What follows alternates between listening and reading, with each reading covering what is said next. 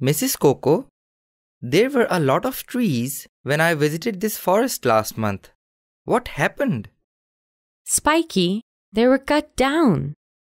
There are many reasons why people cut down trees. They cut them for wood or to clear the land for construction of houses and buildings. Sometimes, forests are cleared for mining as well. This is known as deforestation. Deforestation is the destruction of forests to make the land available for other uses. That's so sad. The scenery used to be much better with the trees. Yes, but deforestation affects more than just the beauty of a place. It also has a negative impact on the environment. The roots of the trees hold the soil together. When we remove the trees, the soil is exposed and often blown away by the wind or washed away by rain.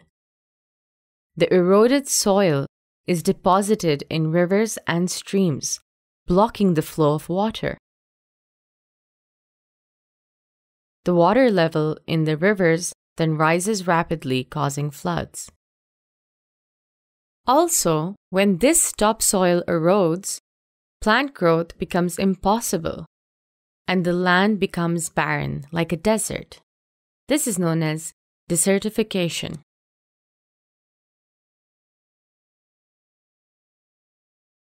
Oh no, Mrs. Coco. We are harming the environment on such a large scale. Not only the environment, Spiky, we are also harming the wildlife. This includes wild plants and animals. When we cut trees down, we are leaving less space for animals to live. Think about all the animals that live in forests. Where would they go if we destroy those forests? We are destroying their homes. Also, animals that eat plants for food, what would they eat? As a result, many animals do not survive and sometimes they even go extinct. On top of that, humans hunt and kill animals too. Yes, hunting is one of the major factors contributing to the extinction of wildlife species. Sadly, we don't stop there. Apart from deforestation and hunting, we have polluted the air, land, and water. How would you feel if someone pollutes your home? You might end up being sick. This is what humans are doing to animals and their habitats, Spiky. This is so sad, Mrs. Coco. How are humans polluting air, land, and water? Can we stop this? The major sources of pollution are industrial processes and electricity generation. We are burning millions of barrels of fuel every day. The burning of fossil fuels produces 21.3 billion tons of carbon dioxide per year.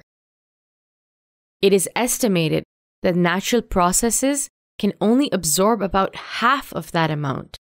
So there is an increase of 10.65 billion tons of atmospheric carbon dioxide per year.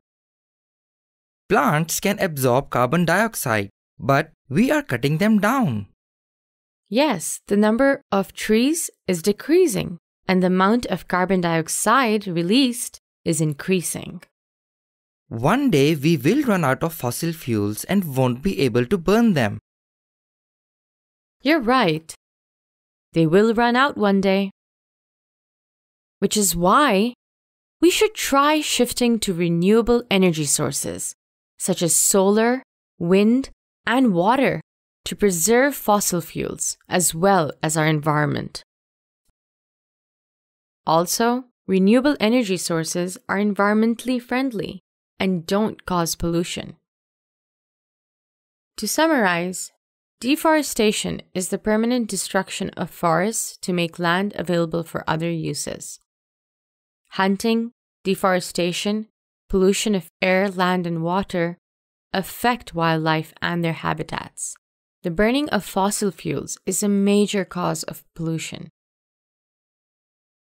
The use of renewable energy sources such as solar, wind, and water energy would be better to save our environment, health, wildlife, and their habitats.